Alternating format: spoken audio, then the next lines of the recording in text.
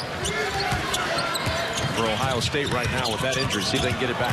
I think Providence has come out of the halftime locker room. I was going to say with more energy, but that'll put some heat back in the building. Mr. Bell rang the bell.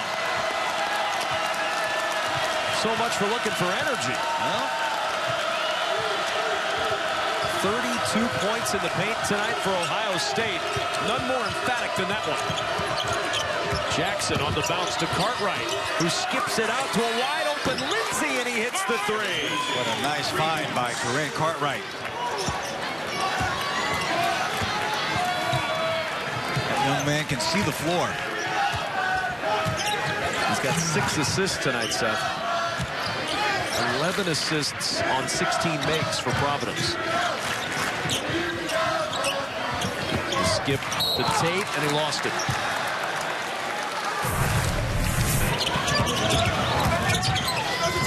Nice find there by Mr. Lyle. Excelling in all phases of the game tonight, not only with the scoring, but the delivering.